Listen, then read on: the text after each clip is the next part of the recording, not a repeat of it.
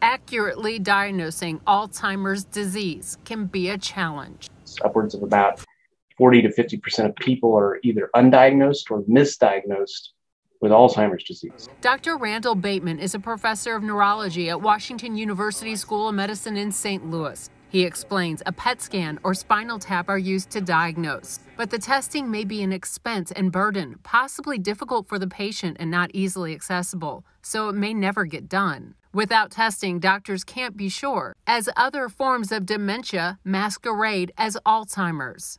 And without a diagnosis, treatment options specifically for Alzheimer's patients, including possible advantages of participating in clinical trials, would not be offered. But there is an easier testing option. C2N Diagnostics in St. Louis has an Alzheimer's blood test on the market. A test that detects Alzheimer's disease amyloid plaques that exist in the brains of people with Alzheimer's disease. The reason it's so exciting is that as a blood test, it's a very easy and accessible way for us to find people who have Alzheimer's disease pathology. Dr. Bateman is a scientific co-founder of C2N Diagnostics. The blood test called Precivity AD is a result of Dr. Bateman's research with Dr. David Holtzman at WashU. In a recent international study led by Dr. Bateman involving nearly 500 patients, the blood test for Alzheimer's disease is proven highly accurate. 3 independent large national studies in different continents were all collecting blood samples and doing these PET scans, those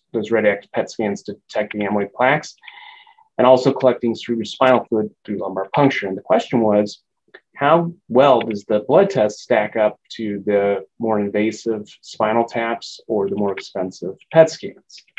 And when we compared that, we found a few things. One is that it compares quite well. So we have accuracies of about 85 to 90, 93%, depending on how we use the test.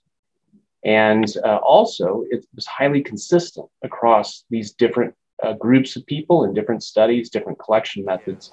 So it suggests that the test is robust, that you can use this test in a variety of different studies, different settings, and you get the same answer. He says when combined with genetic risk factors, the test is up to 93% accurate at identifying people at risk of Alzheimer's. When you measure the proteins in the blood, you can measure amyloid beta, which is one of the proteins these amyloid plaques are made of. The plaques also consist of another protein called ApoE. And ApoE is a risk factor for Alzheimer's. And when you measure both of those proteins and you compare it to a sensitive test like cerebrospinal fluid, then it gets to 93% accuracy. These are tests of the pathology of Alzheimer's disease of amyloid plaques.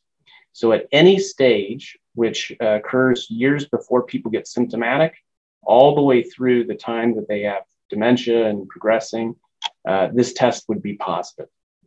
It would show that the presence of amyloid plaques are there in the brain.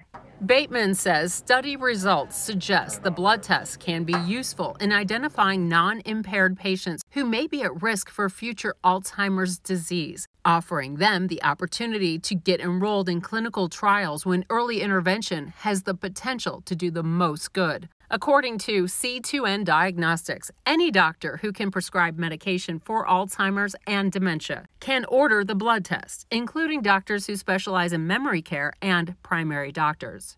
And so that test is commercially available, and it's approved through a system called CLIA, which is a clinical laboratory approved test to be used in medicine. And so that's one of the approval steps.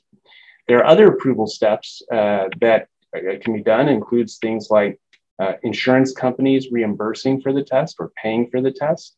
And that typically happens through Medicare and through other systems. And also FDA review and approval of the test to be used in the disease setting. And so that's underway also. So all of these things are going forward in parallel to try to make the test more available to people.